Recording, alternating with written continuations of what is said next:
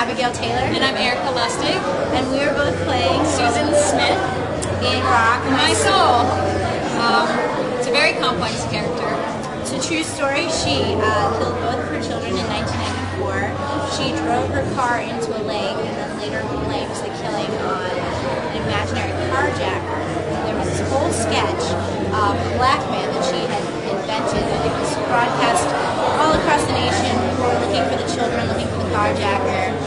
Yeah, she was on Oprah. I mean, she really went pretty far with it, but in the end it turned out that it was her, and it's a very sad story. She was sad. It's a very complex role, researching it. She was voted friendliest in her high school class. She was kind of thought to be the perfect mom of these two little boys. It's very sad. It's, there's a lot of speculation as to why she did it. Part of it being for love, which we know that people do crazy things for love, but this is a little over the edge. And that's kind of the story we have.